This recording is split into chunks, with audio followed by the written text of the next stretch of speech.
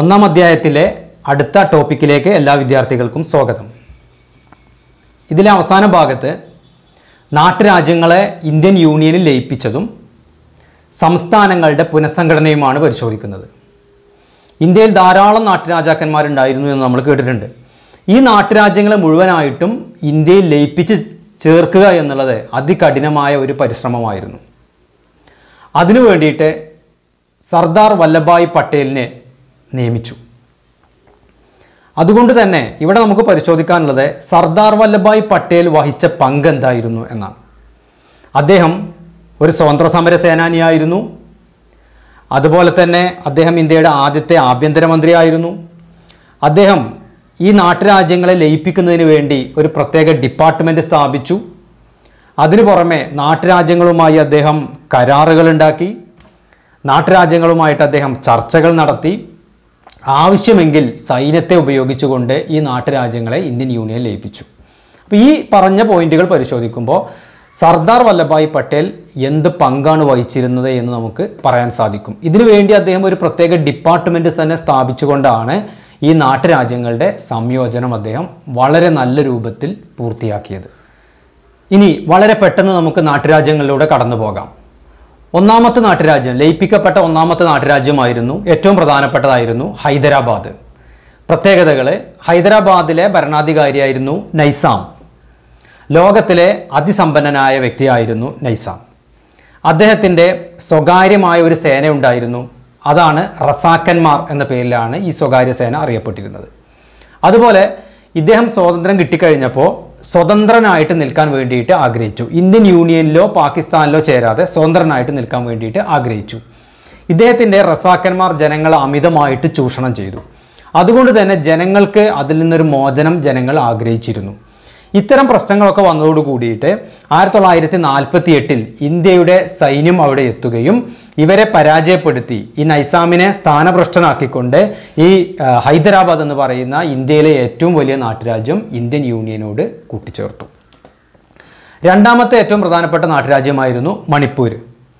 ബോധചന്ദ്ര സിംഗ് ആയിരുന്നു മണിപ്പൂരിലെ ഭരണാധികാരി. അദ്ദേഹമാണ് ആദ്യമായിട്ട് അവിടെ പ്രായപൂർത്തി വോട്ടവകാശത്തിൻ്റെ അടിസ്ഥാനത്തിൽ തെരഞ്ഞെടുപ്പ് നടത്തിയത് മണിപ്പൂരിലായിരുന്നു. കാരണം അവിടെ ആദ്യം തന്നെ ഇന്ത്യയിലെ ലയന കരാർ പ്രകാരം ഇന്ത്യയിൽ ചേർന്നിരുന്നു. അവരുടെ അധികാരം നിലനിർത്തിക്കൊണ്ട് തന്നെ ഇന്ത്യയിൽ ചേർന്നിരുന്നു. എന്നാൽ അവിടുത്തെ ജനങ്ങളും മറ്റും ഇന്ത്യൻ യൂണിയനിൽ ചേരുന്നതിന് താല്പര്യം പ്രകടിപ്പിച്ചു. അതുമാത്രമല്ല, മണിപ്പൂർ കോൺഗ്രസ് ഇന്ത്യയിൽ ചേരുന്നതിന് കാത്തു നിൽക്കുകയും ചെയ്തതോടുകൂടി 1949 ഈ മണിപ്പൂർ ഇന്ത്യൻ യൂണിയൻ്റെ ഭാഗമായിട്ട് ലയിപ്പിച്ചെടുത്തു. അപ്പോൾ ഈ രണ്ട് പ്രധാനപ്പെട്ട നാട്ടുരാജ്യങ്ങൾ പലപ്പോഴും പരീക്ഷാ പോയിന്റിൽ ചോദിക്കാറുണ്ട്. ഹൈദരാബാദും അതുപോലെ തന്നെ മണിപ്പൂർ എന്നറിയപ്പെടുന്ന പ്രദേശവും. ഇങ്ങനെ നാട്ടുരാജ്യങ്ങൾ ഓരോന്നായിട്ട് ഇന്ത്യൻ യൂണിയനിൽ ചേർത്ത് കഴിഞ്ഞപ്പോൾ വീണ്ടും പുതിയ പ്രശ്നങ്ങൾ ഇന്ത്യയിൽ ഉണ്ടാവാൻ തുടങ്ങി. അതിൽ ഏറ്റവും പ്രധാനപ്പെട്ട പ്രശ്നമായിരുന്നു ഓരോ പ്രദേശത്തുള്ള ആളുകൾക്ക് പ്രത്യേകം സംസ്ഥാനം വേണമെന്നുള്ള വാദഗതി. പ്രത്യേക ഭാഷ സംസാരിക്കുന്നവർക്ക് പ്രത്യേക സംസ്ഥാനം വേണമെന്നുള്ള വാദഗതി ഉയർന്നു വന്നു.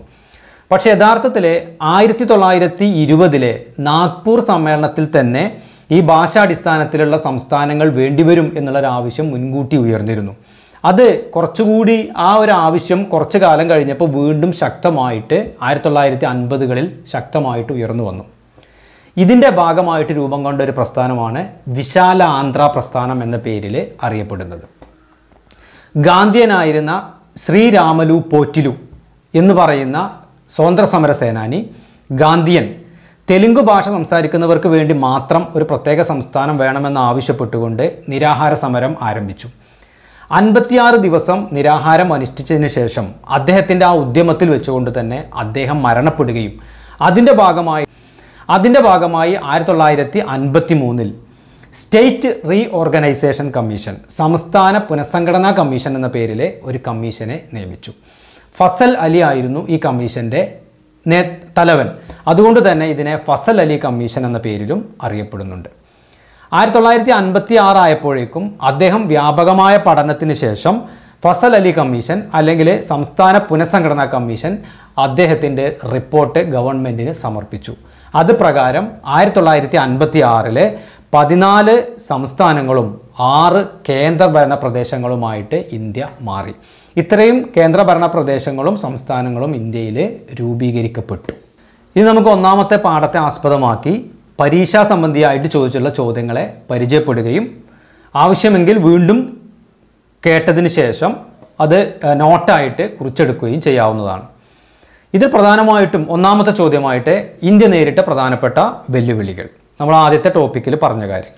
രണ്ടാമത്തെ വിഭജന പ്രക്രിയ നേരിട്ട വെല്ലുവിളികൾ, വിഭജനത്തിന് അനന്തരഫലങ്ങൾ അല്ല, വിഭജനം നടത്തുന്നതിന് എന്ത് പ്രശ്നങ്ങളാണ് നേരിട്ടത്. മൂന്നാമത്തത് വിഭജനത്തിൻ്റെ അനന്തരഫലങ്ങൾ എന്തൊക്കെയായിരുന്നു.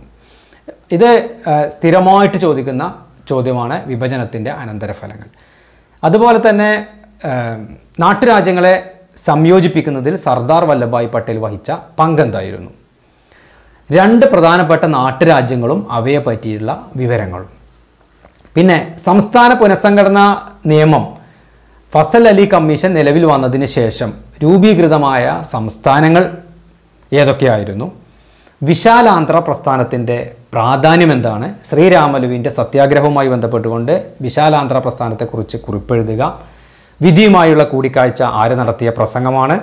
പ്രായപൂർത്തി വോട്ടവകാശത്തിൻ്റെ അടിസ്ഥാനത്തിൽ ആദ്യമായി തെരഞ്ഞെടുപ്പ് നടന്ന പ്രദേശം ഏതാണ്. അതിർത്തി ഗാന്ധി എന്നറിയപ്പെടുന്നത് ആരാണ്. അതുപോലെ തന്നെ ആന്ധ്രാപ്രദേശ് രൂപീകരിച്ചത് ഏതു വർഷത്തിലായിരുന്നു. ഭാഷാടിസ്ഥാനത്തിൽ രൂപീകരിക്കപ്പെട്ട ആദ്യത്തെ സംസ്ഥാനം ഏതായിരുന്നു തുടങ്ങിയ നിരവധി ചോദ്യങ്ങൾ ഈ ഒന്നാം പാഠവുമായി ബന്ധപ്പെട്ടുകൊണ്ട് നമുക്ക് പരീക്ഷയ്ക്ക് പഠിക്കേണ്ടിയിരിക്കുന്നു. ഇത് കൂടുതൽ മനസ്സിലാക്കുന്നതിന് റിപ്പീറ്റ് ചെയ്ത് കാണുക. ചാനൽ സബ്സ്ക്രൈബ് ചെയ്യുക, ബെൽ ബട്ടൺ അമർത്തുക. നന്ദി.